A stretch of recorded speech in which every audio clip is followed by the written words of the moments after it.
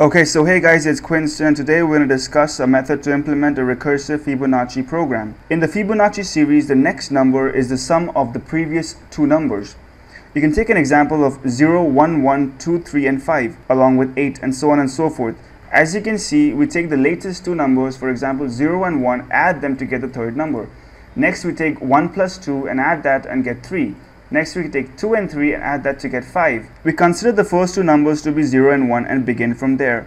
Let's start with the main function. The main function is over here. The first line has a for loop in which the variable x iterates from 0 through 10 minus 1, which is 9. With each of those iterations, the Fibonacci function is called.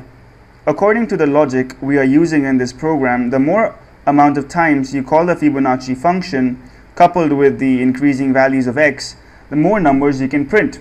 The Fibonacci function is a recursive function, and so we have to account for the base case, as you can see here.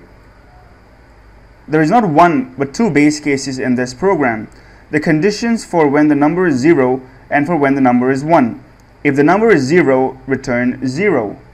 And if the number is 1, return 1. These lines will end the program before it crashes and burns.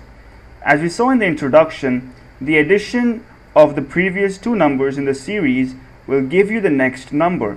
As a result, in the third condition, we return Fibonacci number minus 1 plus Fibonacci number minus 2. These constructs will call the Fibonacci function again and again until the number is reduced to 0 or 1. And in such a case, would return 0 or 1 and then start to build the result, that is the solution. As you can see in the visualization, the first function we call is the Fibonacci of 5. Fibonacci of 5 in turn calls 4, Fibonacci of 4, and Fibonacci of 3.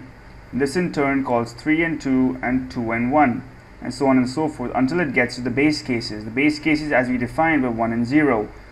Fibonacci of 1 returns 1 and Fibonacci of 0 returns 0. 1 plus 0 gives me 1. Similarly, Fibonacci of 1 here returns 1, so 1 plus 1 gives me 2.